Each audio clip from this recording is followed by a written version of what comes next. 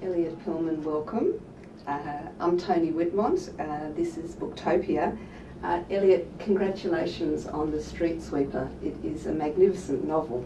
Thank you. I'm very fortunate. I've read it not once but twice. You've made me cry not once but twice. And when I was finishing it again last night, what occurred to me most was that it is really densely plotted. And I wondered, what came first for you? Was it the theme, or was it the story, or was it the characters? Gee, that's a really good question, and now I have to cast my mind back and think of what the answer is. A number of things happened, and I didn't know that they would all be put into the pot that would become The Street Sweeper. Things sort of pique your interest, and one of them was the situation I observed when I was living in New York, and for a time I lived across the street from Memorial Sloan Kettering Cancer Hospital, and I used to see people come. It's, you know, as you know, New York is a microcosm of the world, and this hospital, which takes up a city block, is a microcosm of New York. And so people come from all around the country, the world, to this hospital, and it's because it's a cancer hospital, they're often very stressed and anxious and agitated, and you'd see people spilling out onto the sidewalk. Sometimes patients would be brought down for a breath of, you know, fresh air or some kind of air. Visitors and the staff, and they'd all be milling around in a tight space. Sometimes they'd even chain smoke, you know, which is ironic. And one of the questions that sort of arose to me, because I used to catch the bus right outside the hospital, was, since these people in a sense should never meet because they come from all different places, different races and ethnicities, what if under these circumstances an unlikely friendship were to blossom? And that was one of the, you know, if I answered that question, I would be on my way. And the beginning of the answer to that question is in part one, between the characters Lamont and a patient in the hospital we will come to know as Mr. Mandelbrot, who's a Holocaust survivor. And in fact, that scene outside the hospital does sort of occur in the book at the end, because it's kind of like the culmination of the book, isn't it? Sort of bookends, if you like. The reason I ask the question is I know that you've studied sort of economics and economic history, and I know that you've been a barrister. And I also know that as a child you read Solzhenitsyn's A Day in the Life of Ivan Denisovich, and there aren't many kids who would say that, or would fess up to it anyway. But in our 10 Terrifying Questions recently, you wrote that ultimately, no matter how fortunate we are in life, we ultimately we live alone, and we live inside our own heads. And it made me wonder whether you approach your writing with a message, and if you do, how do you stop it being a polemic, and also how do you stop it becoming a saga or cliched? Well, I hope I have avoided those traps, and there might be some people who think I haven't. I don't start with the idea of a message, and I think it's dangerous to do that, because you run the risk of alienating even people that agree with you because they feel you're hitting them over the head with a message. I think the story must come first.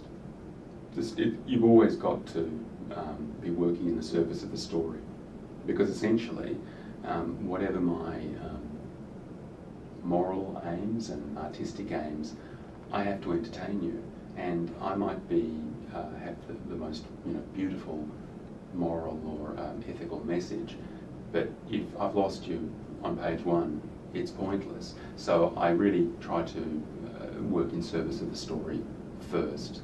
And in terms of the ethics or morality behind the story, I don't know, I mean, I guess pretty clearly that they're my views, so they come out in the things I write.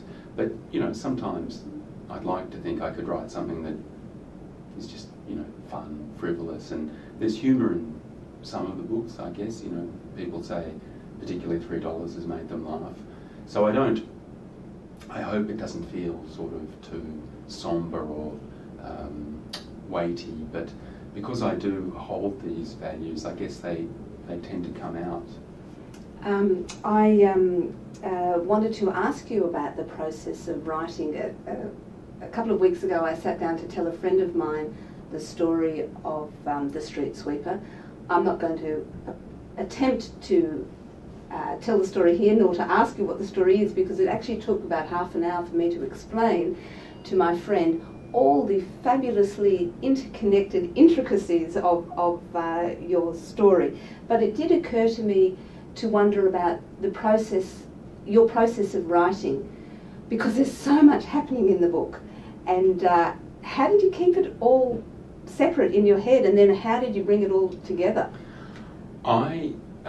And I don't know if this is because I've got training as a lawyer, or because I'm anal retentive, or maybe I'm a lawyer because I'm anal retentive. But I tend to plot these things quite carefully and plan them, and I have little books that I make notes in, and sometimes the notes are quite macro points, really the spine of the story, or to mix my metaphors, the architecture of the story. And sometimes they're tiny little points. If I want to return to a certain scene later in the book, and it was raining heavily in that scene, I make a little note to remind myself, don't forget it was raining, so there might need to be another mention of people avoiding puddles or something, I don't know. But essentially I feel much more comfortable if I know how it's going to end when I start writing it, because I know you often hear, and I'm sure you've interviewed authors who say quite genuinely that they've created characters, and before too long the characters have taken over. Yes. And led them sort of by the ear and dictated where the story goes. That must be a lot of fun.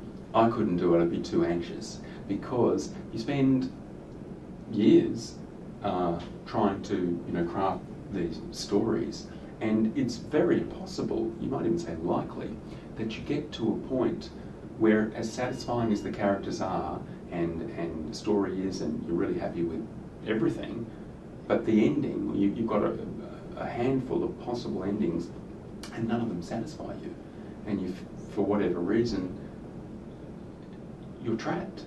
So I like to know how it's going to end first. I think all my books have been like that.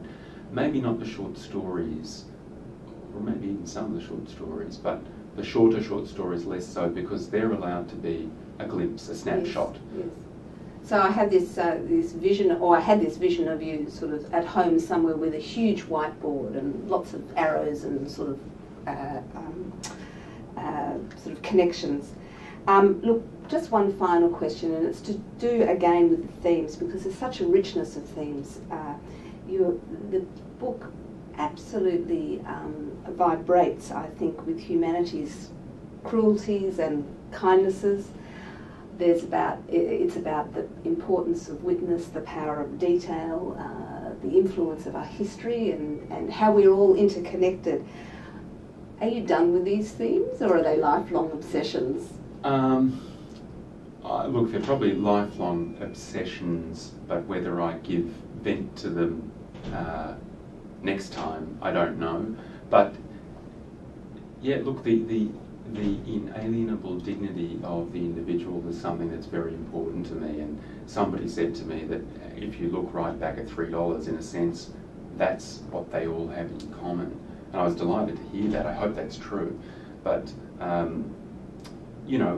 it would be fun to write something frivolous or funny, but in terms of these values, well, they'll probably always stay with me. Elliot, we have to wrap it up, but I just wanted to congratulate you again. Reading the book was tremendously rewarding and enriching and redemptive, I think. So congratulations again, and thank you for talking to Booktopia. Absolutely, my pleasure, Tony. Thank you.